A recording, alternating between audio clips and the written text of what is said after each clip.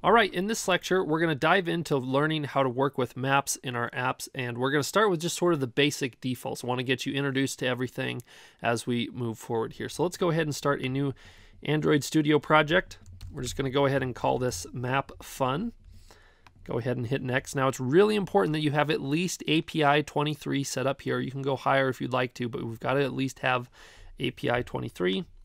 We'll go ahead and hit next. Now, rather than just doing an empty activity, we do want to select a Google Maps activity. So make sure you have that selected, and we'll go ahead and hit finish.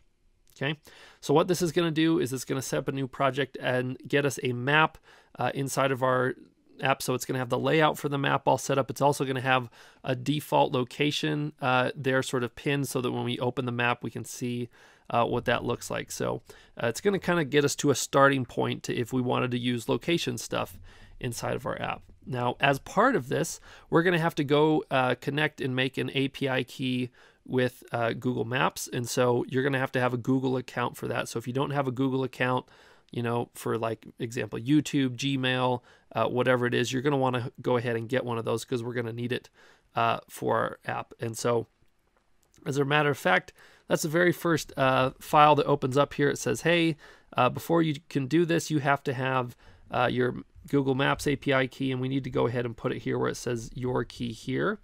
So basically what we've got to do is we've got to copy this link right here. And come on. And Android Studio is really not great at copying text that goes out long.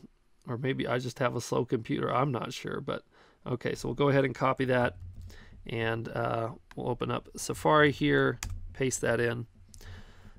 So like I said, you need a Google account, so if you don't already have one, you need to go ahead and sign in with that. But assuming that you do, we're going to go ahead and say, yes, we want to create a new project, and I don't need to know about features and stuff like that. I do agree to the terms, so I'll go ahead and create that. All right, so this is just taking a second here to get all set up. All right, enabling API. And I'm glad that we were able to walk through APIs a little bit before we got here, so now you know a little bit more about how that works.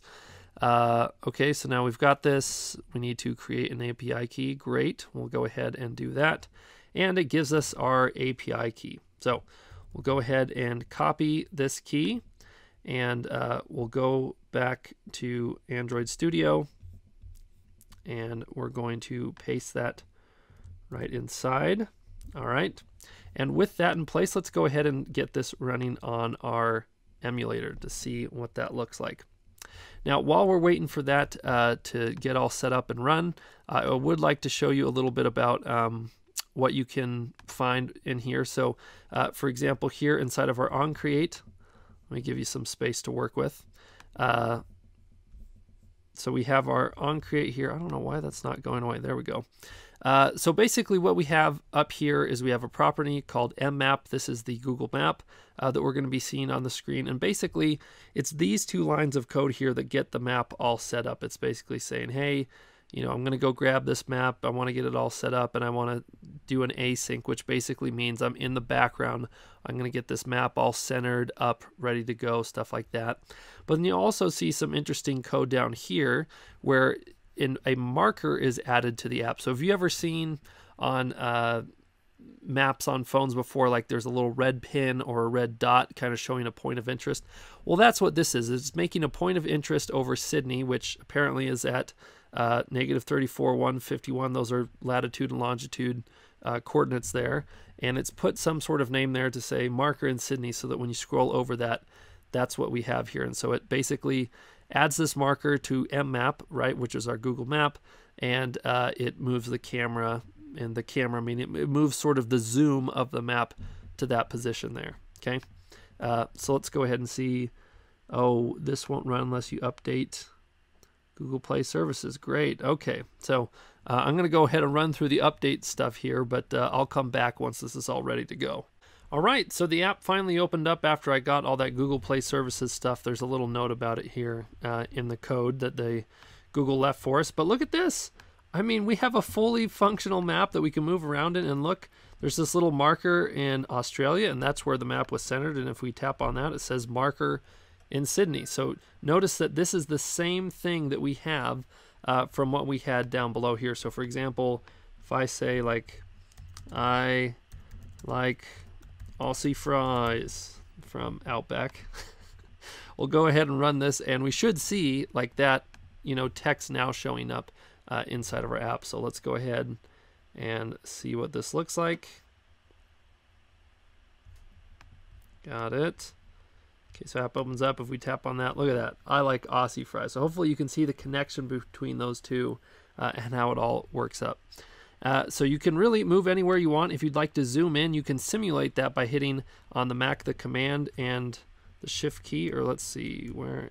Yes, Command and Shift key. If you're on a Windows computer, I believe it's Control and Shift, but this allows you to, you know, effectively do like a pinch or a zoom on your map here. So anyways, yes, this is how you get it. Now, the other thing that I'd like to show you is also how you can, just what the layout of this looks like, right? Like how did we get to this point?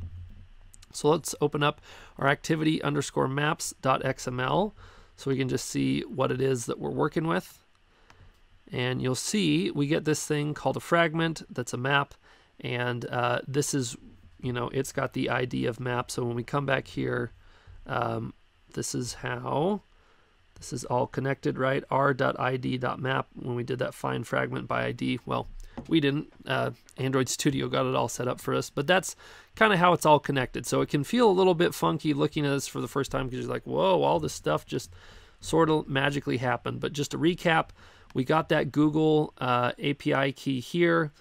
We pasted it in, and then we got this to work. Now, one thing to note is that by default, that Google Maps API key, if we go ahead and look into this a little bit more, right now it's restricted to only Android apps and for Android apps that use this particular package name. So we actually want to get rid of this, and we'll hit save here to update.